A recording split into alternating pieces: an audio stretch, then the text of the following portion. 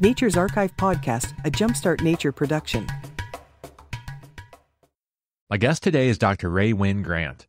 Dr. Wynn-Grant is the co-host of Mutual of Omaha's Wild Kingdom and is also a wildlife ecologist and affiliated researcher at the University of California, Santa Barbara, Brin School of Environmental and Science Management. She's also an author, and her new memoir entitled Wildlife is coming out on April 2nd, and I had the great privilege of reviewing an advance copy. Today we discuss Dr. Wynn-Grant's unique and inspiring personal journey into wildlife ecology, her awakening to the world of environmental justice, which was triggered by Hurricane Katrina, as well as some of her active research pursuits, including her work with bears and mountain lions that seem to have a propensity for visiting the beach. I really enjoyed both the book and the conversation today because Dr. Wynn-Grant has so many facets of her story that I can relate to and that I find inspiring, and I think you will too. And just a quick warning, Dr. Wynn-Grant joined us from New York City, and you can hear some of the New York City ambiance in the background, like car horn honking and maybe some sirens at times. I tried to edit those out as much as I could, but they do crop up occasionally. I don't think it's too distracting, but I wanted to give you a heads up. So without further delay, Dr. Rae Wynn-Grant. Dr. Wynn-Grant, thank you so much for joining me today. I am extremely excited to have this opportunity to talk to you. Thank you for having me. This is really fun for me too. And I'm a big fan of your work and your goals with your work too. Thank you. That makes me feel great. And I was recognizing I'm not as nervous as I thought I would be speaking to you. And I think it's because I feel like I've gotten to know you through your podcast and now through your new book. And it's such a deeply personal review and exploration of your life to this point. Thank you again for putting people like me at ease through your openness. Oh, you're so welcome. And I have to say, you're not the first person to say that to me. There's actually a couple of folks who are like, believe it or not, like moms at the school where my daughter goes who've said, I feel like I know you so well because of your podcast and because of the stories that you tell and how open you are. So for me, it's just my way. It's what feels most authentic for me to show up. But I do get that feedback sometimes, and that makes me happy. And you're joining us today. You have such a crazy schedule, and we'll get into all the things you do. You said from your book publisher, and I think based on what I can see out your window, that it must be New York City. Do you want to see? Yes, I'm in Soho. I'm in Soho, downtown Manhattan, and I'm at my book publisher where you can see this is just one of their conference rooms, but I'm in New York for the day. And it's not a place that I spend a lot of time, although I lived here for many years. So it can be fun for me to return and just get a little New York moment. And it's extra fun to be at my book publisher because the book is done. The last time I came to visit my book publisher, the book was not finished. I was still writing it. I was behind schedule. So now I'm great. I'm here. So we have a lot to celebrate.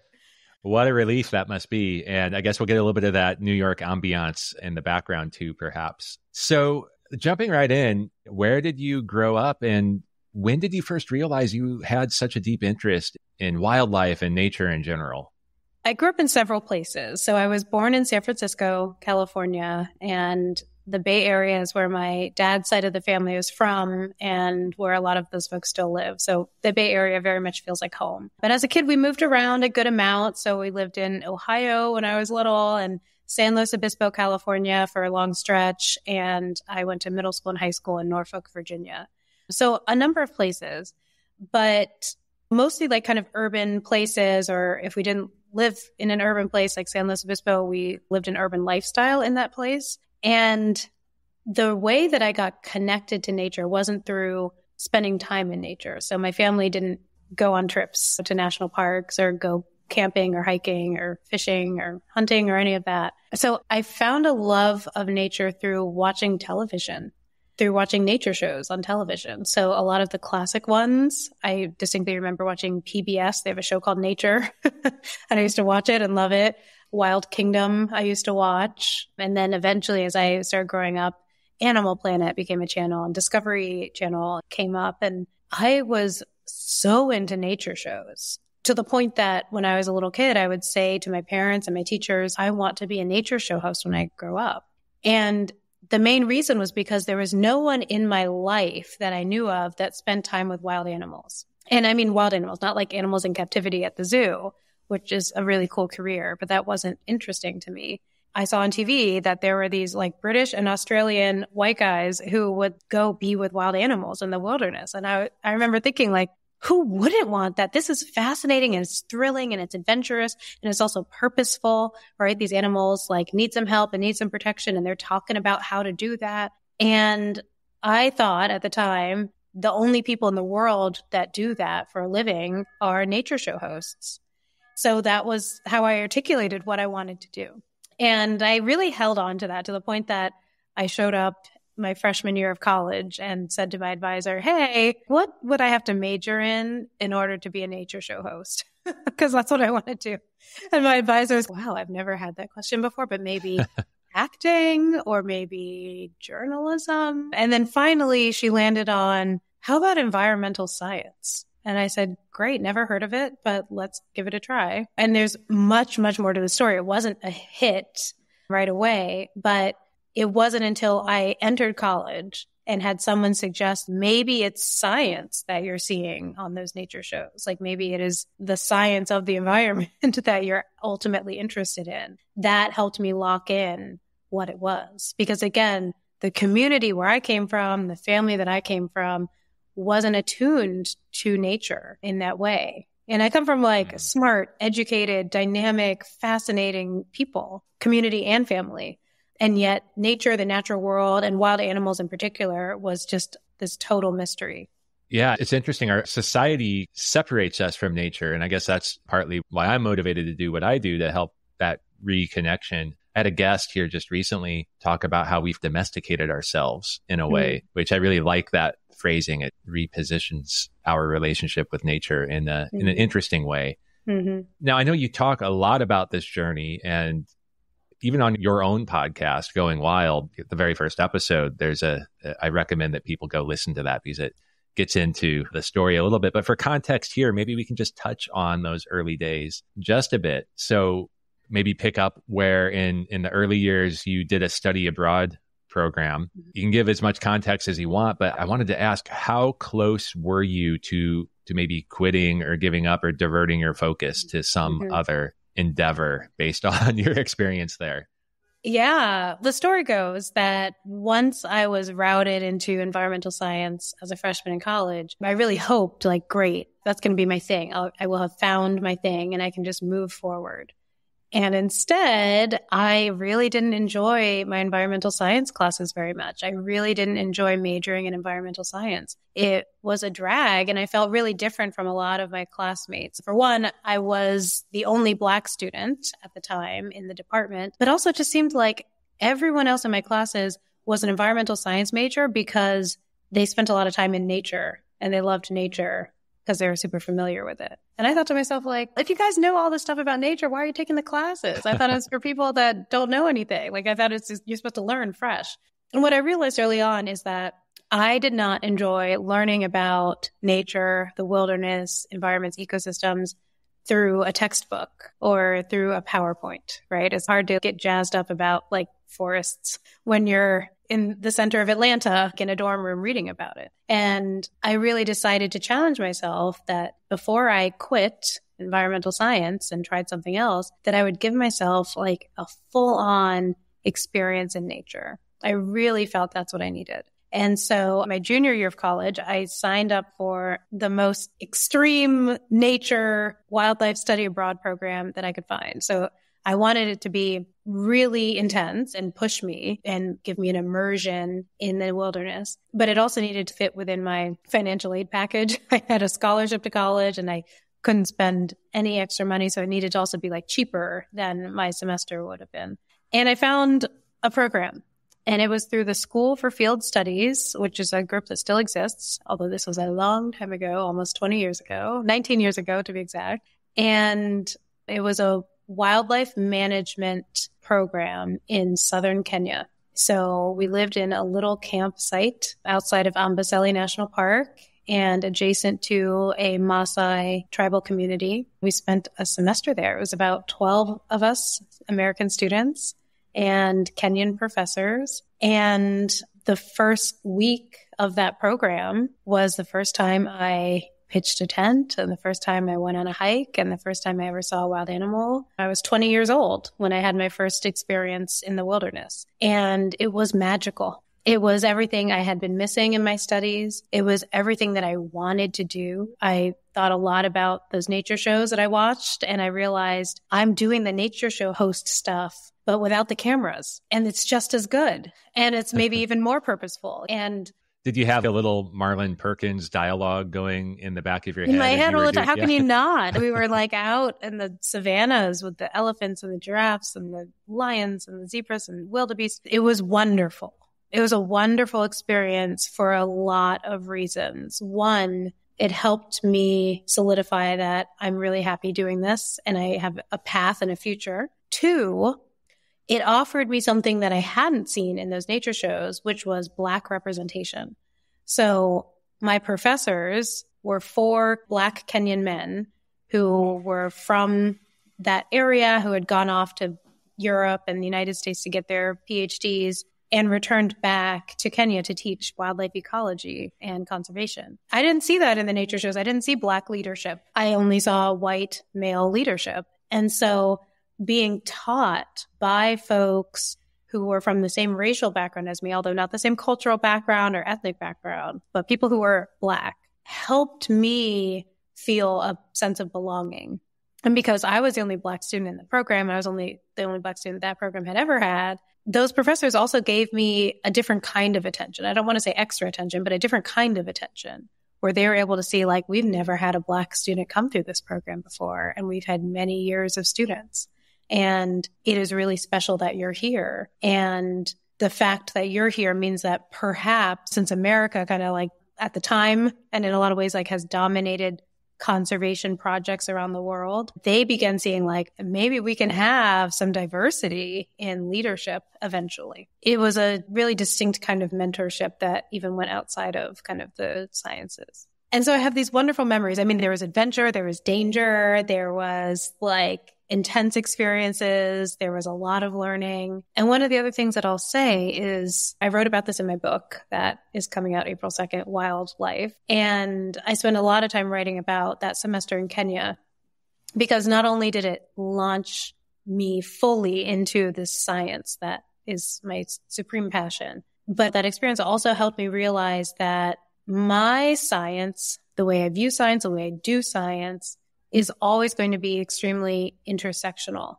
meaning my identity is going to play a role in it. And the example that I have is that the study abroad experience in Kenya took place when I was 20 years old. It was in 2005. And this was before Kenya had Wi-Fi and before there were smartphones. And saying yes to this program meant saying yes to being completely disconnected for 4 or 5 months. So we had a little truck. You were committed, for sure. We were committed, all of us. And saying that today sounds a bit extreme, but in 2005, that was the expectation. If you travel out of the country, you're going to be disconnected. That wasn't a wild idea.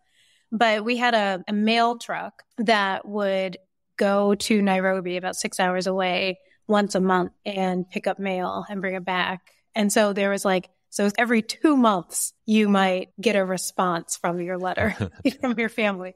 About a month into my program, the mail truck came from Nairobi. We all had care packages from our families. And my package from my parents had a magazine, and it was Time magazine. And this was September of 2005. And in August, Hurricane Katrina had happened. And we were in Kenya, and we didn't know about it. And so all this time had passed, and we had no idea. I had no idea that Hurricane Katrina happened. And that was a natural disaster that was very distinct in terms of the racial disparity of who experienced harm. And also for me at that age, it was the second big catastrophic event my community had gone through, right? Like September 11th had happened, and that was devastating. Yet there wasn't a racial element to who experienced the harm, whereas this one was different. There was inequality and injustice that played a big role, and 1,000 people died.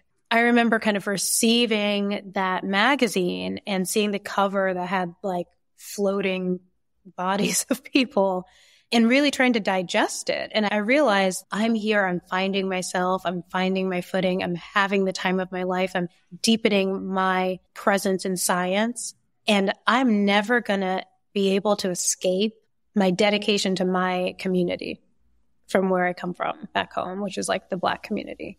And it helped me realize that my science isn't going to be compartmentalized into a box. I'm not ever going to find myself caring about endangered species of wild animals more than I care about human beings and their well-being and social justice. They have to be linked for me. I have to work hard for both. The work I do in one sector has to benefit the other. It was a profound moment for me at the time because then we were educated to think of conservation as the most important thing, right? Like wildlife conservation, saving endangered species it is compartmentalized. It is one important thing that is isolated. Science is neutral from anything political. And the way that I describe it now, because I've been through like similar examples for now 20 years of science and societal issues crashing together for me. The way I realize it now is that, okay, science is neutral. And I think it should be. I think it is. I think it should be. But scientists are not. Scientists who do the science are not neutral beings. They are women and Black folks and brown folks and immigrants and from the LGBTQ communities and people with disabilities, and the list goes on. People are scientists and people are intersectional. And so that means if we as a society are going to care about science, and let's say care about the science of wildlife conservation, that means we have to care very much about the scientists who do that work, the communities that they come from, and their well-being. Again, I have this articulation now, but it really all started that day in this campsite in Kenya, surrounded by wild animals. And I was so passionate about receiving the news that 1,000 people had perished in Hurricane Katrina back home, and what that meant for racial justice, for social justice, for environmental justice now and moving forward. So that was maybe an initial large realization for you. Now that you've been working in the field for another almost 20 years, how else, to somebody who maybe is unaware of some of the racial disparity that exists in the world of environmental justice, like how might you help explain that to somebody who has not really investigated this or has remained perhaps disconnected from it? Hey, nature enthusiast, do you want to be part of something bigger? Well, we're building a movement at Jumpstart Nature, and we've just added some new volunteers to help with our podcast and website. But this means our costs are going up too.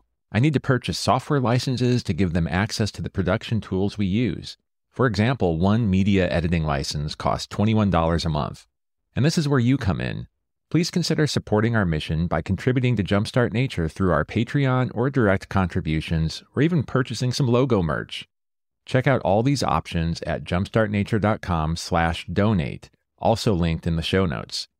Not ready to make a financial contribution? Then please share this episode with 3 friends. Sharing what we do is actually one of the very best ways you can help us. Thank you all for your continued support. Sure. Yeah. I have to say, I still feel that I have so much to learn about environmental justice because my expertise is in wild animals, but being a member, a proud part of the Black community, it's a major issue. And also being someone who is from like a very modest working class urban background. Like I often think to myself, like, do I have asthma because we lived in the poor part of Cincinnati? And essentially, I guess what I would say is that although someone might not be very familiar with environmental justice work, they might better understand the problems. Environmental justice is solution focused, right? Like justice is action towards a just and positive outcome. So that can be harder to understand, like, what can the solutions be? What can the action be to fix it or to make amends or to achieve justice? But if you dial back to what are the problems that are the root of why we need environmental justice, I think that might be easier for folks to understand. If you think about where people live and land and water and pollution, it's the big one. It's not evenly or equitably distributed.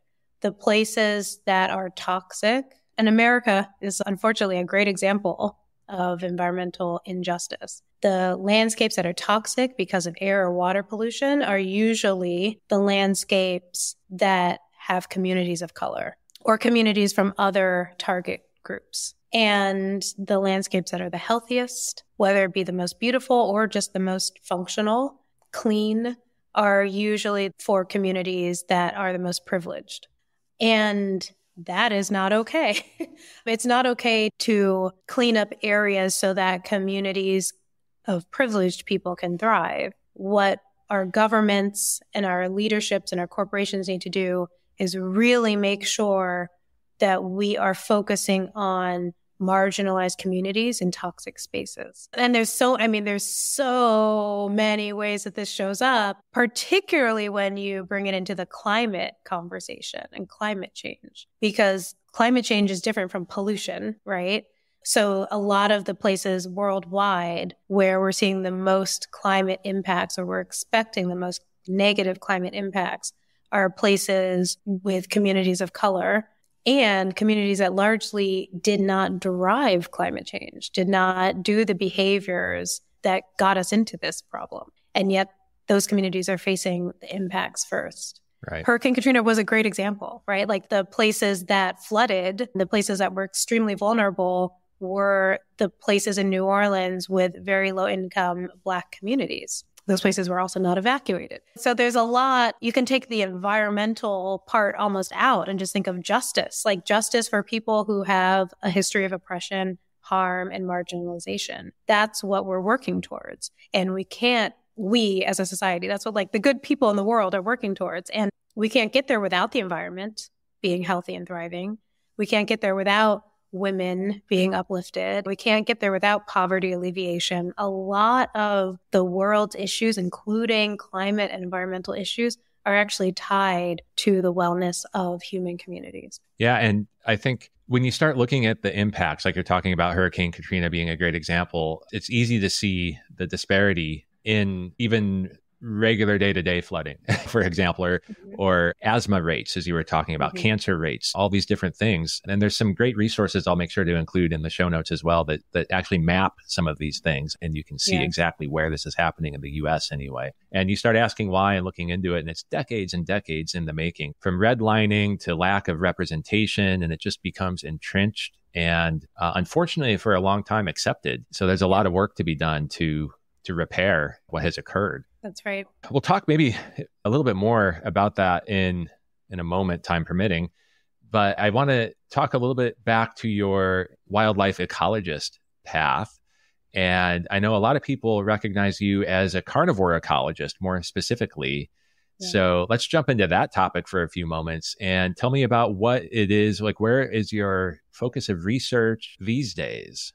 I have to say, I will never forget the day that someone referred to me as a carnivore ecologist. It was because I wasn't calling myself that at the time. I was in my first year as a PhD student at Columbia University in the Ecology, Evolution, and Environmental Biology department. And one of the faculty members who I didn't work with was just introducing me. You know, again, we were all new. It was the beginning of the program.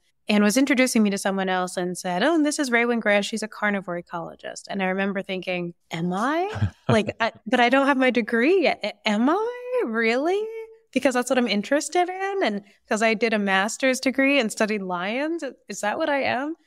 And it was just this like little moment. The professor, I'm sure, did not ever think of it again. But it was a really empowering moment for me. It was like she named me as a scientist already. And anyway, it's just, I have tried to do that ever since. So I am now a faculty member and I work with students and I will try to describe them as a scientist already, even while they're students. I think that's the right way to do it. It is so empowering. And it's true. These days, today in 2024, I am a carnivore ecologist. My scholarship over the last many years has focused primarily on the movement and behavior of large carnivores, so particularly African lions and North American bears. I've done several long-term research projects on both of these groups. That's included like putting radio and GPS collars on lions and bears and following their movements over years to find patterns in their movements and understand their behavior under different landscape scenarios. And when I say landscape scenarios, I mostly mean I've been very interested in how humans impact the landscape. So how human activity can vary, right? Like right now I'm in New York City and there's a lot of human activity. But as I might go on a drive and distance myself from the city, I would see different kinds of human activity and it would probably lessen and lessen. But there's wildlife along that gradient also, and they have different behaviors in different spaces of human activity. And so that's how I've been studying lions and bears and here and there some other large mammals as well. I am a faculty member now at UC Santa Barbara in the Bren School of Environmental Science and Management, which is a graduate school. It's a great place to learn. I'm a big fan of the Bren School. And my job is actually not to teach, but I am doing research on a population of mountain lions on the Jack and Laura Dangermond Preserve. And this is a nature preserve that is managed by the Nature Conservancy on the central coast of California around the Point Conception area. It's a relatively small preserve, but it is so special. There are multiple ecosystems in that space. So we have hills and we have oak woodland forest and we have scrub brush and sand dunes and coastlines. And then the ocean that meets the coastline is part of a marine protected area. So we actually have this like land to sea connectivity. This nature preserve, the Dangermond Preserve, has a lot of wildlife and a lot of carnivores. So we've got black bears and mountain lions and bobcats and coyote and fox, and they haven't been studied until recently. So there hasn't been long-term study on these animals. There's been just studies that have sprouted up in the last couple of years. So it's going to be really interesting to see what these mountain lions are up to. How do they travel? Where do they move? How much time do they spend on the preserve? And in particular, I'm really curious about what they eat. There's a lot of anecdotes out there about what do these mountain lions eat? There's an abundance of deer and wild pigs and rabbits, but yet I'm capturing these mountain lions on my camera traps on the beach, like walking on the sand. And they're not in the business of wasting their time. So I'm really curious, and so are my colleagues, of what these mountain lions are eating, and is it a marine resource? And if it is, that really changes our understanding of mountain lion ecology, as well as the importance of protected coastlines around the world. Have you found any evidence of the beach lions actually partaking in a marine meal? Or I've heard about the beach bears as well, either of them? So we do not have photographic evidence yet. And there's some other things in the works that I can't talk about yet because there's some research that will be published this year that's really exciting, which is a diet analysis from some poop that we collected. Poop can be an incredible source of data. Yep. But we've seen carcasses of elephant seals in places that we think only mountain lions could have accessed. And that is a big anecdote that's driving a lot of these hypotheses. So I am waiting with bated breath to see what we find. And that's a good example of what you were saying earlier about separating the scientist from the science process, where you're taking the science process forward and being cautious and making the conclusions. Yeah. Yeah. Yeah, it's fascinating and such an amazing place. And the story of the Dangermond Preserve is also really interesting. So I'm excited to see when the research comes out later and how it progresses even beyond that. Something else that is particularly interesting to me is the element of science communication, which I can tell, and I've seen you write and speak about science communication before. And you're a parent. I'd be curious what, for the modern age where people have so many distractions and electronic distractions, and as we were chatting a little bit about at the beginning before I hit record, just the societal pressures that disconnect us from nature, what have you found useful to engage kids in nature? Yeah, we have a lot of distractions, right? So those of us who are parents right now, we're parenting in the age of lots of technology and lots of devices. And I really have to say, I have two things to say. One is that there's nothing like nature, right? There's nothing like going places where your devices don't connect to Wi-Fi and just really being in it. And that can be the beach, that can be like a really nice park. That can be a big community garden. It doesn't have to be the actual wilderness, but really cool when it is. My children are young and they're actually right now too young to have a phone and that kind of thing. So their devices very much stay in the house. And so that offers me a lot of opportunities to like get them focused and in the moment and present when we are in nature. And we do spend a lot of time in nature. We don't go far. So I have to say we live in a place that offers a lot of kind of nature right in your backyard or in your neighborhood. And the other thing I'll say is that I think devices are great. Again, I am a person who spends 90% of my time in the wilderness. I am a thought leader in environmental science. This is my passion. And I got started in front of a screen. And I spent 20 years not in the outdoors, but in front of a screen, learning so freaking much, right? And becoming so passionate. So I want to make sure that as a conservation community, we're making sure to be really inclusive and not poo-pooing any one person or any community's choice in how to engage with nature. And it's another thing that I also am trying to work on for myself, as one of the things I've been challenging myself with is making sure that my inclusion work also addresses people with differing abilities and people with disabilities, right? Because not everyone can put on a backpack and go for a hike and experience nature the way that I do. And so screens and technology and devices can be incredibly useful, inspiring, effective, promising ways to connect people to nature. It is not necessarily like the mainstream way, but I always think that it's great for us to keep our minds really open. And again, there's a balance, because when you have kids, there's a lot of evidence that like they shouldn't spend a lot of time around screens. And so I believe in that. But I also know that the quality of, for example, television programming that's available for kids today is leaps and bounds ahead of what we had when I was a kid, right? There's programs that teach social emotional learning, and there's programs that teach ecology, and there's programs that teach all kinds of skills. So it gives me a lot of faith. I think counter to the narrative that we have in society that like, oh, everyone's addicted to their phone and social media is bad, and what are kids going to grow up to be? I actually think we can't just let them wing it. We can't just throw them a device and say, do whatever you want, it'll be fine. But I think that if we as parents or as an older generation work to curate the experiences folks are having on the internet or on devices, we can actually make some magic there.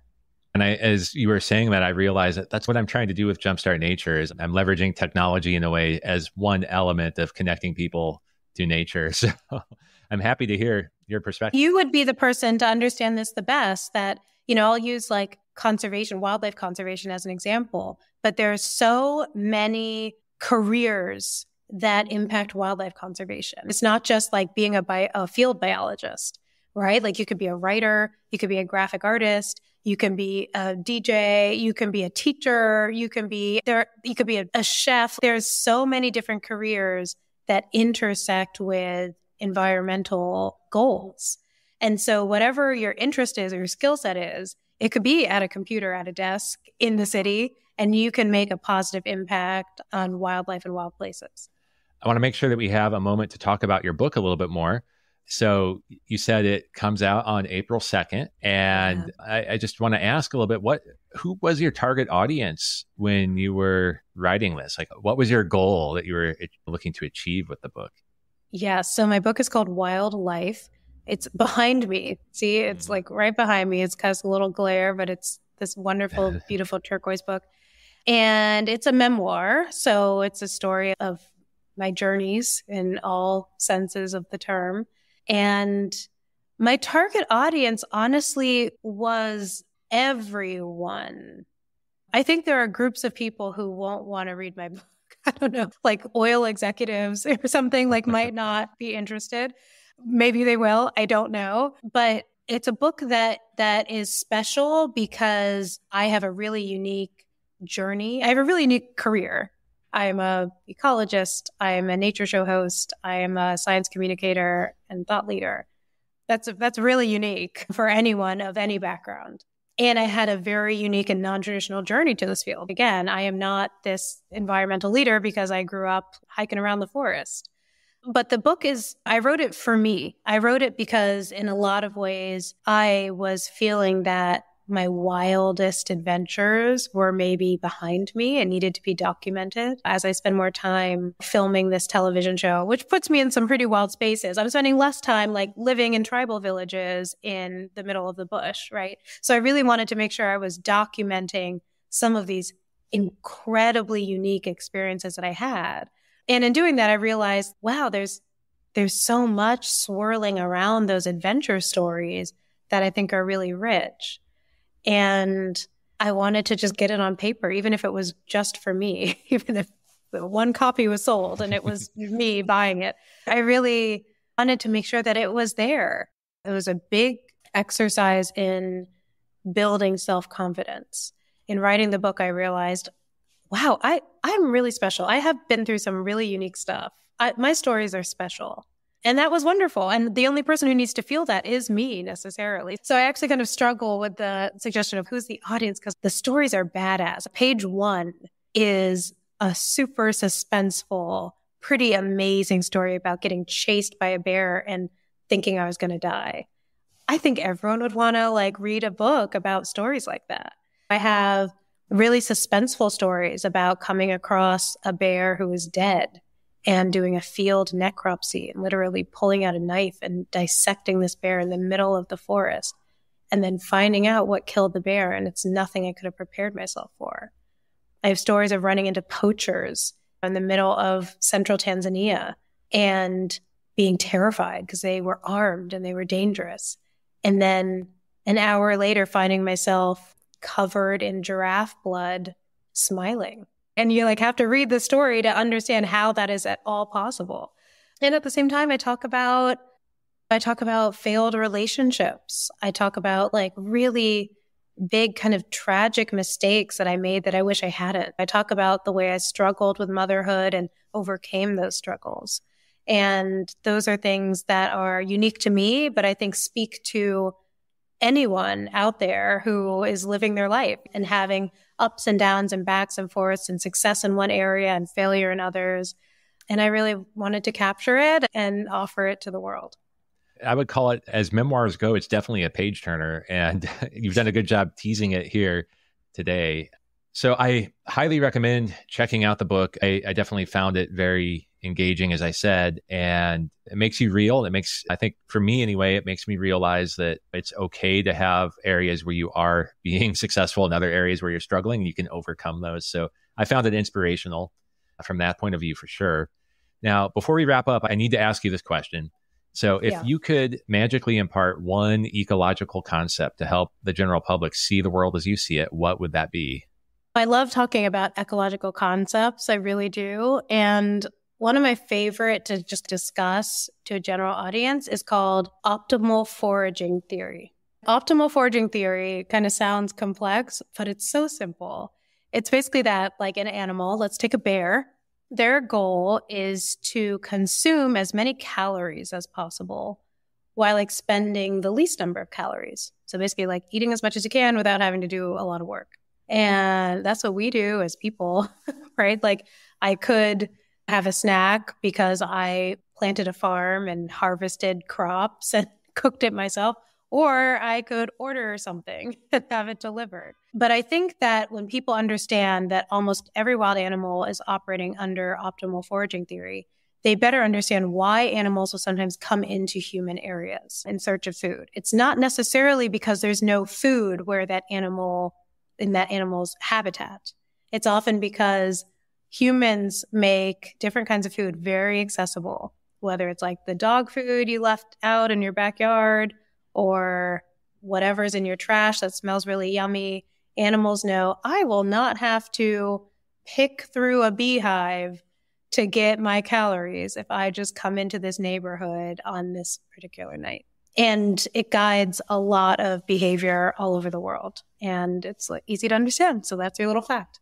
That's a good one. It's the first time I've heard this one on the podcast. So thank you so much for that.